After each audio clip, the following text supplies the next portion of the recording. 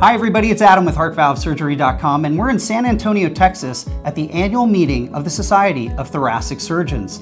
I am thrilled to be joined by Dr. Chris Malaisrie, who's a leading aortic valve and aneurysm specialist at Northwestern Medicine in Chicago, Illinois.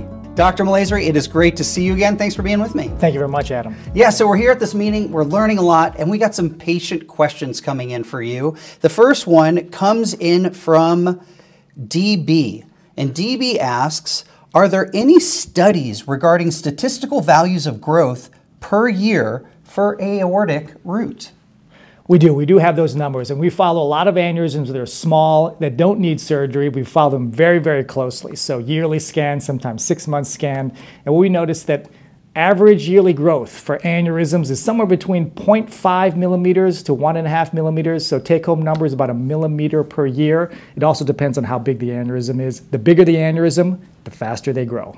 And Dr. Malaisrie, a quick follow-up is at that point where you're going to intervene on an aneurysm. What are the current guidelines for a patient who's monitoring their aortic aneurysm progression? Yeah, aneurysms, the bigger they get, the higher the risk of aortic dissection or rupture, so aortic catastrophes. Right now, the top number, we don't like aneurysm to get over this number, is 5.5 centimeters. We slowly revise that number down to 5 centimeters, sometimes 4.5 centimeters, depending on patients' comorbidities, specific imaging characteristics, and factors that are associated with that particular patient. So it's important to talk to your doctor about when you need aortic surgery for an aortic aneurysm.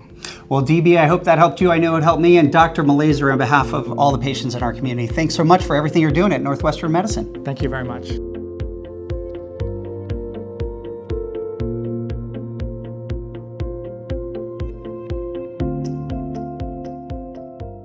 Hi everybody, it's Adam. I hope you enjoyed that video. And don't forget, you can always subscribe to our YouTube channel. Watch the next 2 educational videos coming up on your screen, or click the blue button to visit HeartValveSurgery.com.